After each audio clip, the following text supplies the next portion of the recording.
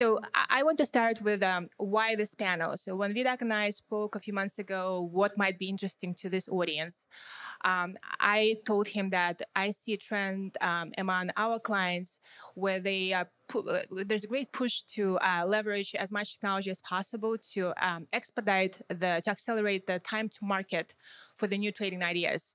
And one example that we have is a client who cut their time to market from 3 to 4 months down to 2 weeks. And all of that is possible with the tools that are available now and the tools that are coming. So I want to start with what is available now, what is widely used at this point.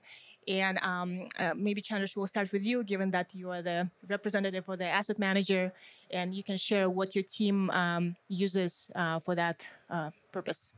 Actually, in the Rock Creek, we are gathering like a multiple source of data in terms of like data should be like a structured format, unstructured format, and semi-structured format. So this data we are gathering like multiple sources like a different file structure format as well as also getting the data from like vendor is a third-party API, and we are putting all the data into the central location in the cloud. And from there, so these data we are like first like make it like a slice and dice. So for making the slice and dice, we need to use like a heavy cloud native tooling, like we call it as like a data lake. So data lake is like a kind of old traditional data warehousing concept, but like based on this data lake, we are using multiple tool like in AWS, and we are that is our like a central location of the data source there. And from that data source we are make it as like a SageMaker, which is one of the machine learning and AI tool in AWS, and that is the input with like multiple input parameters, and based on that SageMaker we are like train the model, like build the model and deploy into the different environment. So those thing is like we are heavily use that, and as it was a presentation layer from the like SageMaker. So SageMaker is like a middle layer we can call it as, and but for the presentation layer we are heavily use the different like in-house application there, and that application getting the data from the SageMaker and the central repository is a data lake, and we can also use this data into the different business intelligence dashboarding tool like a Tableau, or very recently introduced by AWS there is a QuickSight dashboard there. So QuickSight is one of the also like a charting and BI tool there we are heavily used there. So that the tool like currently in Rock Creek, there are like a different analyst person there, or the portfolio manager, or hedge fund manager. They are like we rely on those dashboard, and those dashboard like kind of like a real time data update. It's like a near real time, not like exact real time, but like there is a few second to minute lag there. But yes, yeah. So based on those real time data, that can analyze the data and more decision making process according to that. So to summarize, your team is looking to leverage data of all types and in order to make an analysis and decision. And this is the trend that we also observe within our client base. When you want to bring your real-time streaming data with intraday data, with historical data, and be able to consume it on an ad hoc basis in a very cost-efficient manner. So I think you mentioned cloud, and that's probably a big aspect of that process. So why don't we talk about cloud as the enabler of this innovation and ability to access all the information that you have in order to make the decisions that are required for in this function. So Amy, why don't we start with you? Sure. So just so everyone is clear, the AWS lingo that Chandrash just shared, Microsoft has all the same stuff. Our names are nice and easy to understand. Instead of something obscure like SageMaker, we just call ours Azure Machine Learning. And now we have a groovy thing called Azure Machine Learning Studio.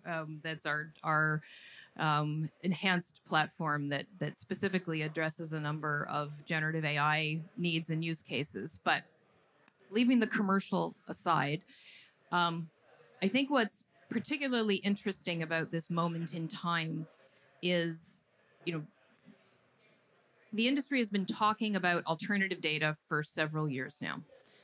And what's really I think we're at an inflection point where corporations have been on this journey to migrate to cloud for several years, and it's obviously been accelerating. And that, of course, becomes the raw material that enables alternative data of all types, right? So as cloud usage increases, alternative data will increase in proportion, or rather at a multiple of that. So one example I can give to make this tangible, Microsoft has, or there's this thing called a digital twin. That's an assembly of different digital capabilities that's used in a number of different industries, typically in manufacturing or production types of contexts. So a couple years ago, Microsoft worked with one of the major oil companies to create a digital twin of a drilling rig in the North Sea.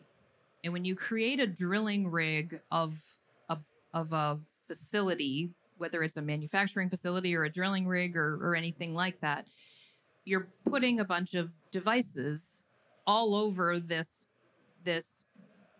facility to measure what happens everywhere across the facility at a level of detail that we never could before. And so, this particular digital twin we use as part of our ESG and sustainability, the data-driven nature of ESG measurement, because now, every barrel of oil that is produced by that drilling rig doesn't have the same carbon footprint. The carbon emissions from a drilling rig vary based on seasons, based on the geology, where you are in the depth of the well. I'm not an expert in that, but it varies dramatically. And so by creating this digital twin of this rig, we can now measure the carbon footprint of each individual barrel of oil, rather than just, okay, in the aggregate, this facility, its emissions over the span of a year are X.